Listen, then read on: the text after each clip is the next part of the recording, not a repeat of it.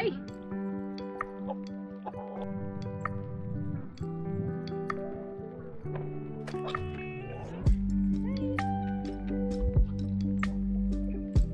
Paintbrush.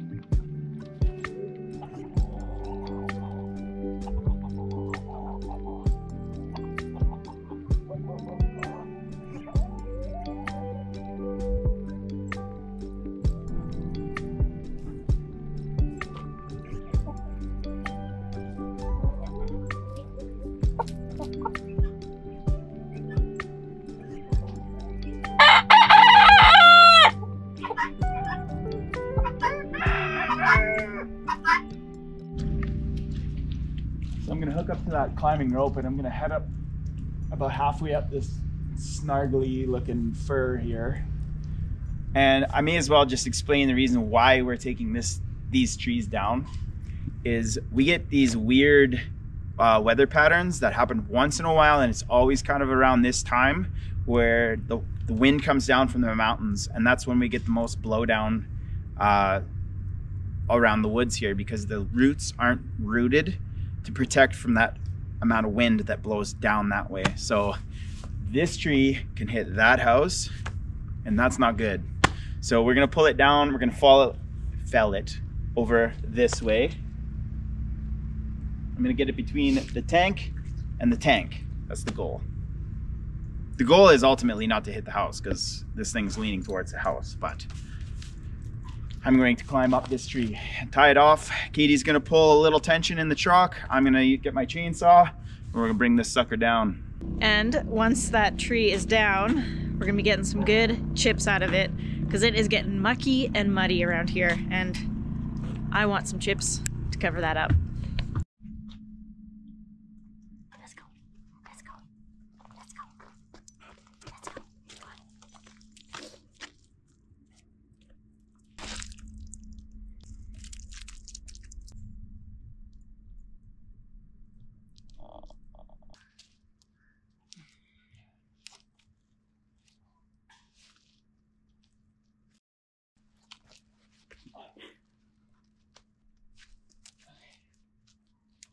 Oh, you made it.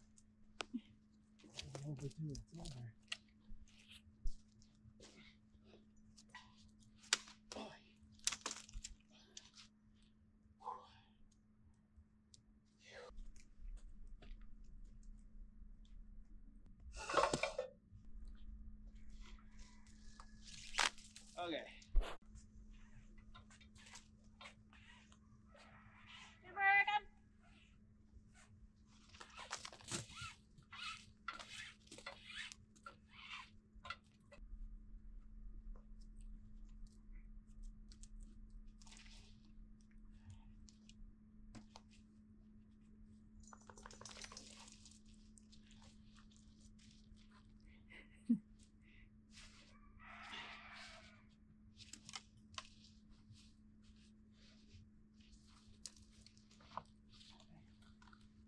Oh, I cheated. I used the toolbox. Oh.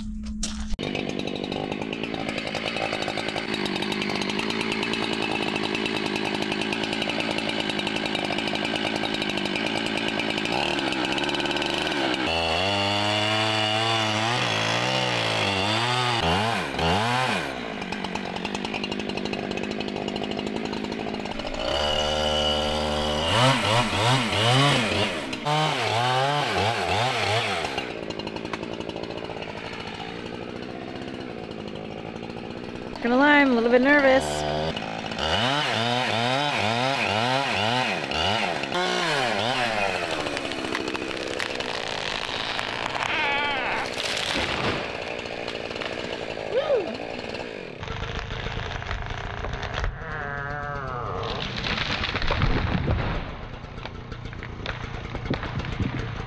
We still have a house. You got a cigarette? Oh. Oh man, that's stressful. Did the rope do anything? It's just a backup safety, just in case it went awry. That's what it was for. It wasn't meant to have any real tension in it. Yeah. Whew.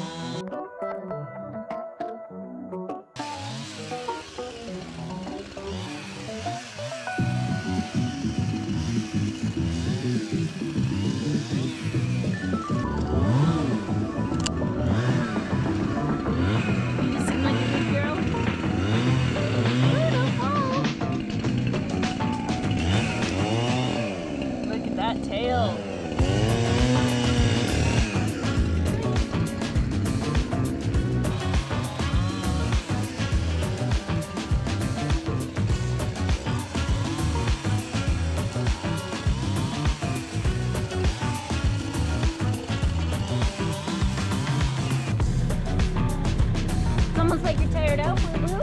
Hey? Are you tired? Are you tired?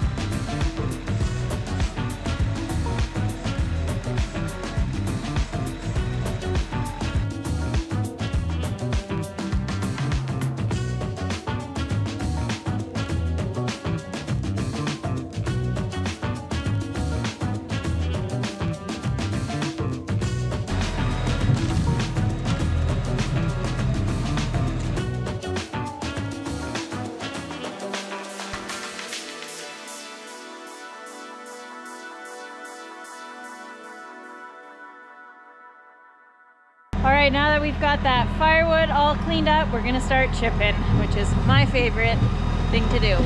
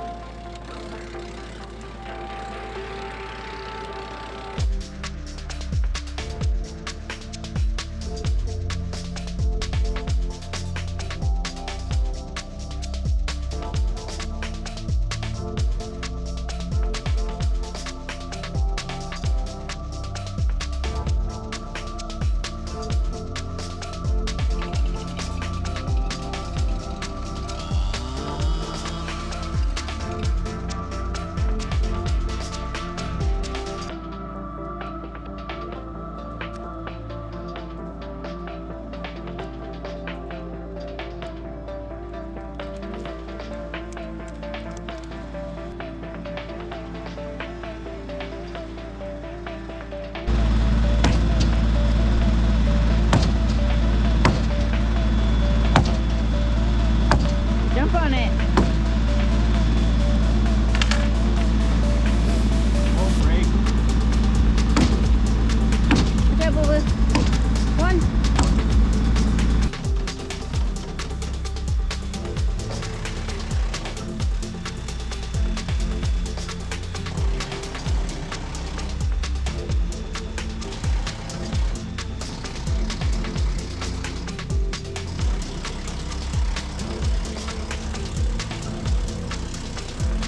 We are going to need a ton more chips. I think our plan is to take all of the mill offcuts and cut them down to size and start chipping those, because that's going to be a ton of wood, good quality wood chips, and we just have so many offcuts that we can't seem to get through in other ways. So look at this.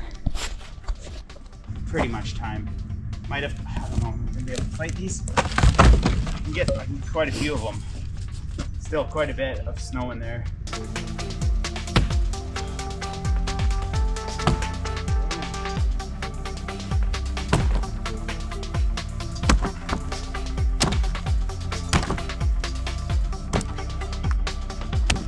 Baby long dog sits up high.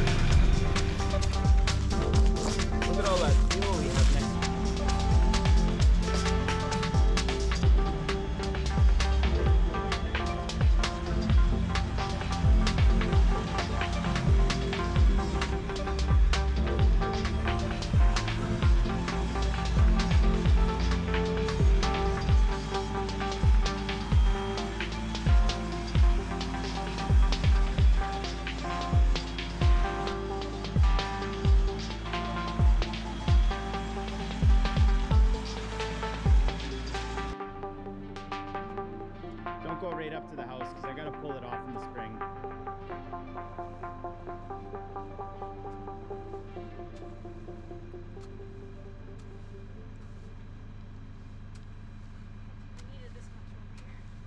Really doesn't seem like for all that chipping we actually got very much covered, but I think it'll help a little bit with the mud, at least for the entryway into the yard through the gate there.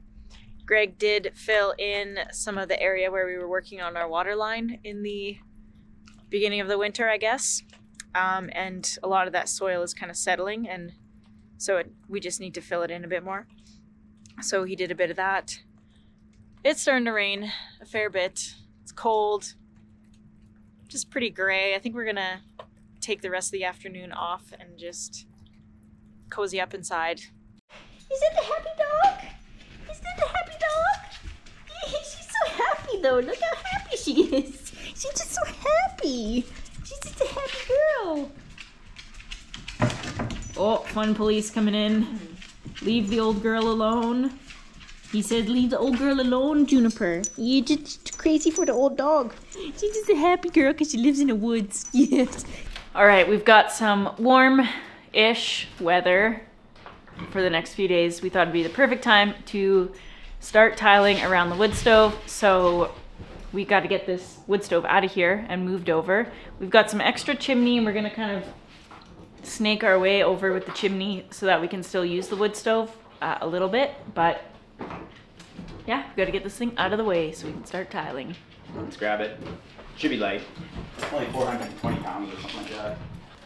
Okay, you can let that go a little bit. Now what? Well, it comes on here and then we shift it a little bit. I'm gonna get a little bit closer. This is... Straight out. No, I don't think so. Let's try.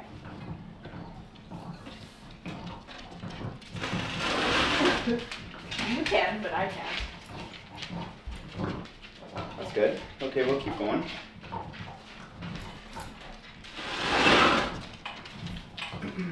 Oh, no, not good. Okay.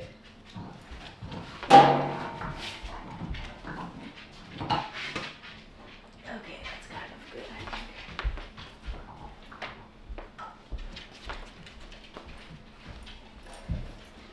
I'm gonna pull it this way. Tilt it on this side. No. Do we have to untug it? Are we right on it? Now we can just push it. See? It cleans the floor. Okay, come hold this. This. What am I holding? You're gonna hold that from moving? You gotta put this on there. Okay, so that's how you're supposed to install a chimney if you want to do it correctly. You need to make sure that you have a down angle towards your actual chimney going up. You want as much long area for creosote to sit low so that it lights on fire and cleans itself out. So thanks for watching our tutorial on how to install the chimney absolutely perfectly, and we'll see you next time. I'm cutting the black line. Exactly, Katie. All right. All right, yep. I got If you my don't do head it perfect, you're fired. Oh, I know. Here comes Boo Boo to help. Put my leg on you. Hi.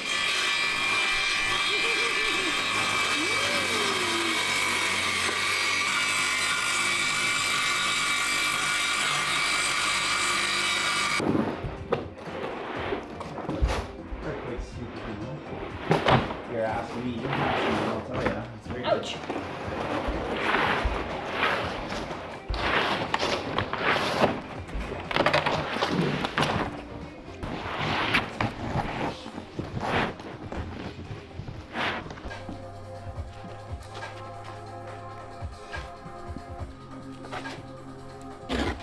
Oh, that's the right stuff, Katie.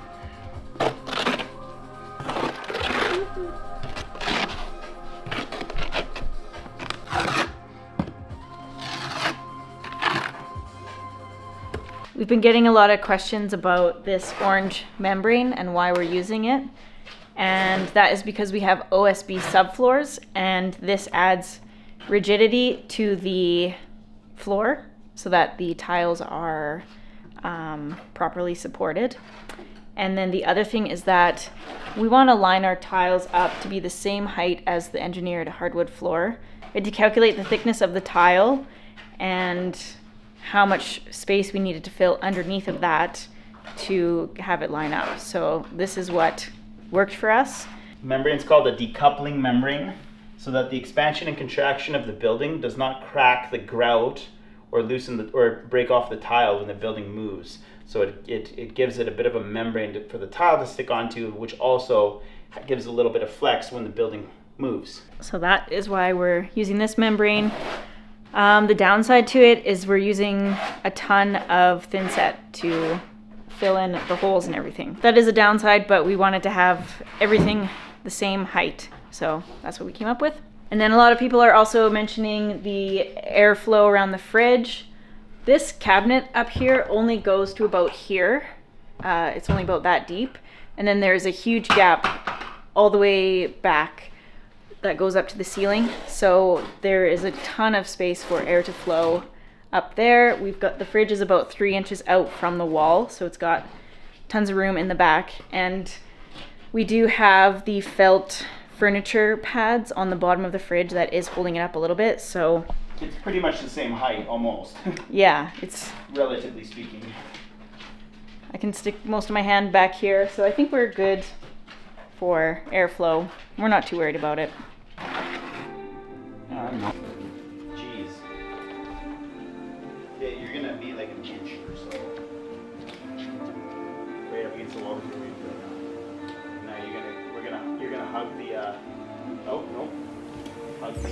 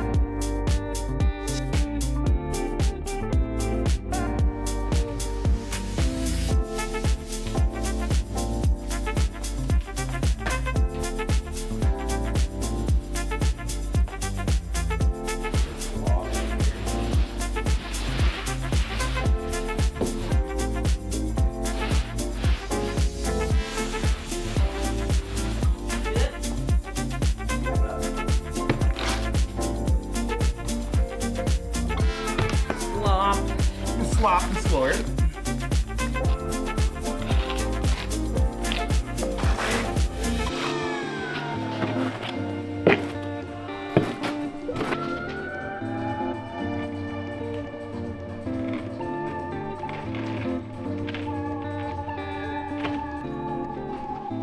Back. Back it up.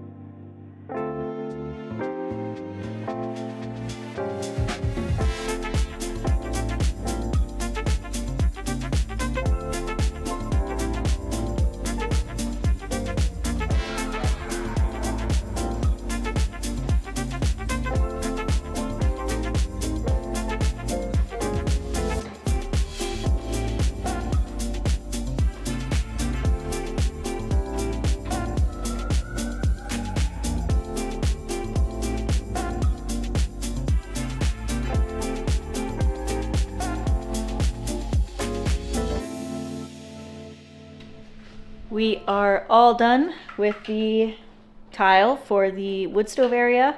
We are going to be building a big wood storage cabinet sort of thing, and then we're going to have the cat's station up above so we can have her food there where the dogs can't get to it. She can jump up. Maybe if it's big enough, we can throw her bed up there so she can be close to the wood stove, because lately she has been laying right in front of the fire, getting all cozy and warm. So yeah, we'll see how that works out. And then over in the kitchen, Greg is installing the transition between the wood and the tile floor. So that's what's going on. And use this to put it in. Yeah. Yes. We went with a black transition because all of the other ones were silver and I didn't like them. I don't love the black. I don't think it looks too bad, but it still stands out a bit more than I would have liked. But there's nothing to match the wood floor, and we obviously don't want to have like a, I think white would look weird. This will be fine. Yeah. So We're gonna, once we put it in, it's gonna look fine. We need a little black, kind of like, you need black in everything just to kind of hold colors down. And that's my opinion. yeah, and we do have black fixtures and black handles. There's a bit of black on the stove. The hood vent is black. Keeps so congruency around, you know? yeah, it does match more than the silver would, I think. That's a big word for a roofer. Greg's smart. Smart. So I have to very delicately.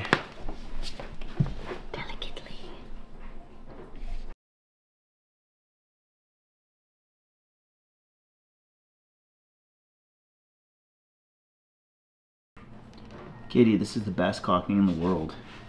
Did you know that? Yes. I do know. Sikaflex A1. Where's it? Sikaflex. Where's it 1A? It's lit, as the kids would say. I don't think they say that anymore. Oh, as the adults would say, the young adults.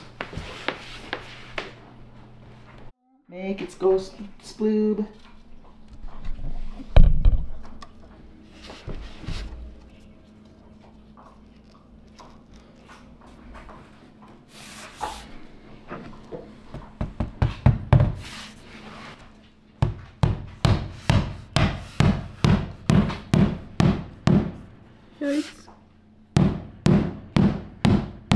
Damn, that's a good transition. Look at how tight that is. That's awesome. There'll be no thing for the air robo.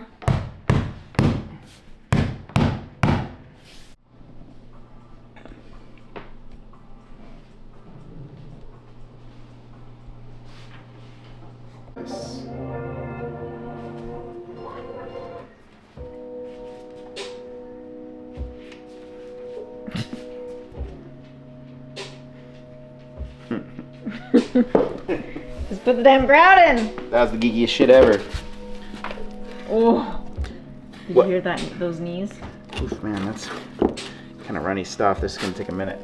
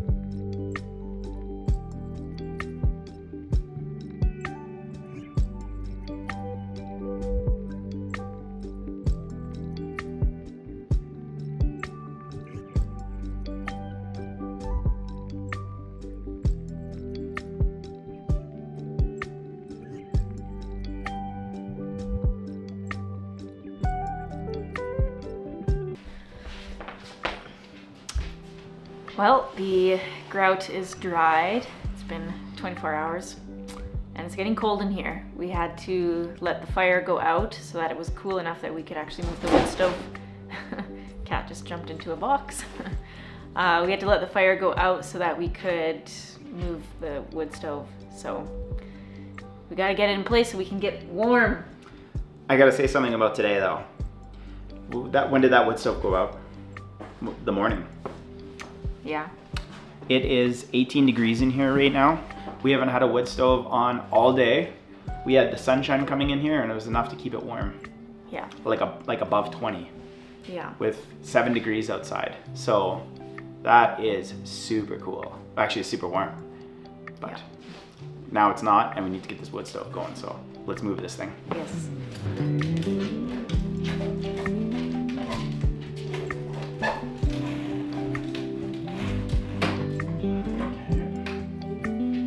Set this aside.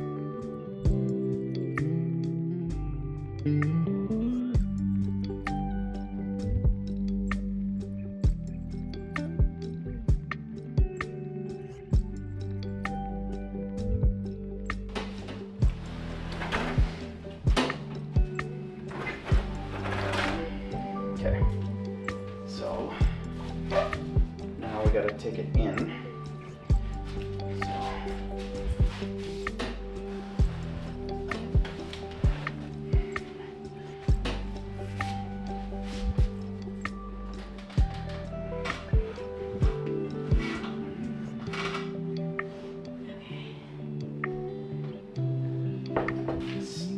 Steel on stone.